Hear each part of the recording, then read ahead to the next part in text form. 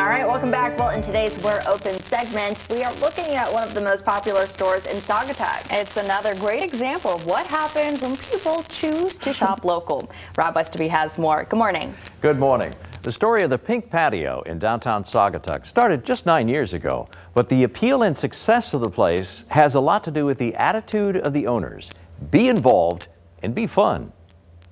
The Pink Patio is a garden and home decor store with a fun twist or a little twisted fun. We let the customers figure out what the twist is. We are the #1 shopping destination in Saugatuck.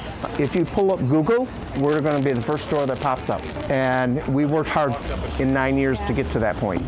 We've had a lot of fun doing it. A little bit of history. My partner and I used to work for a gentleman for 6.5 years, and he suddenly passed away.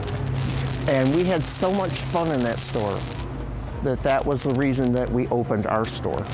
On the same basis of what he had, but we've twisted it up a little bit. And we brought a little bit more into the store.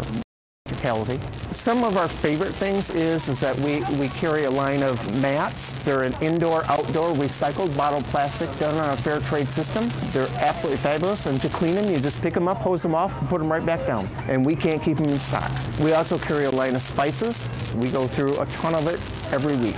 We also carry a line of Bloody Mary mix, which is called Brutes, and it's out of Byron Center. We try to buy as much locally and as we can possibly afford. We also carry a line of what's called little dishes. They're little clay pottery dish with recycled auto glass in the center of it. They literally fly out the store.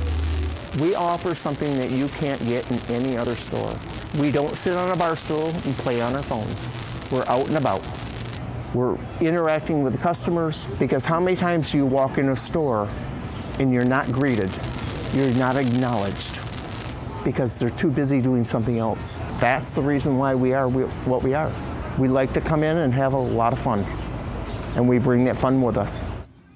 The Pink Patio is at 133 Mason Street in downtown Saugatuck. Their website is thepinkpatio.com. Keep up with businesses that are open in West Michigan. Go to fox17online.com/open. I'm Rob Westerby.